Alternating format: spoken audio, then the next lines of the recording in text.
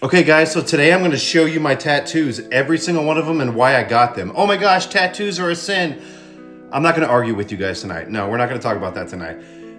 But they're not. Tattoos are not a sin.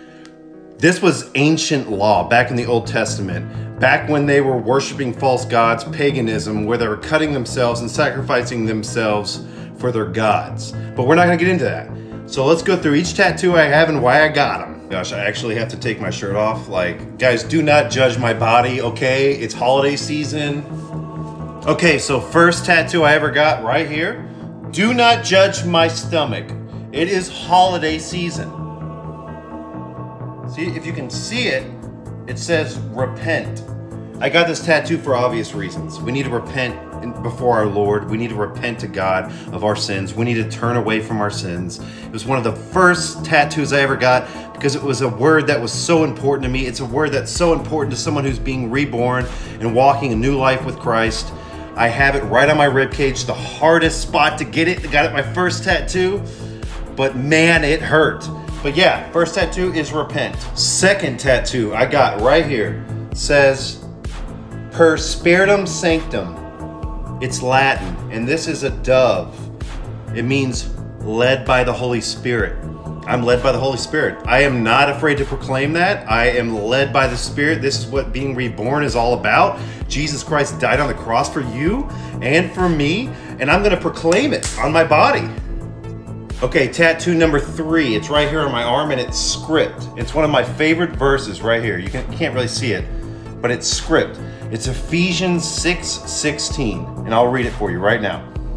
Take up the shield of faith with which you can extinguish all the flaming arrows of the evil one. Let me read that again. Take up the shield of faith with which you can extinguish all the flaming arrows of the evil one. What is this referring to? It's about having faith. What did Jesus show us when he was here on earth? The perfect example of faith. He trusted the Father in everything that he did. Every miracle that he performed was through faith. He believed the Father could do it, and that's what it did. What does he also tell us? We can literally move mountains with faith.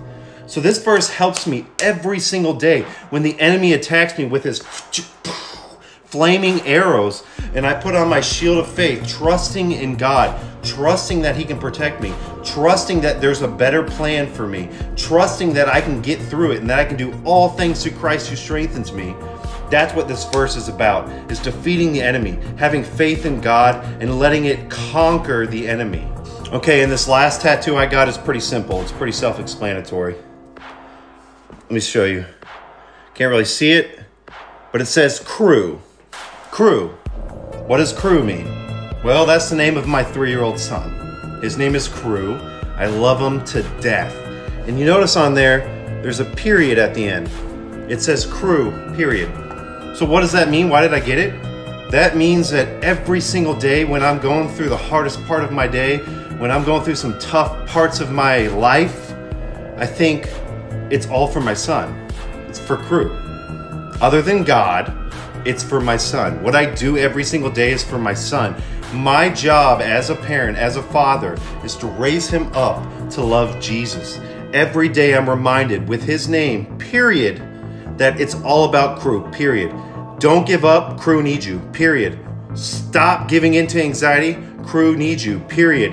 You want to lose? No, don't. Crew needs you, period. So that is a reminder every single day.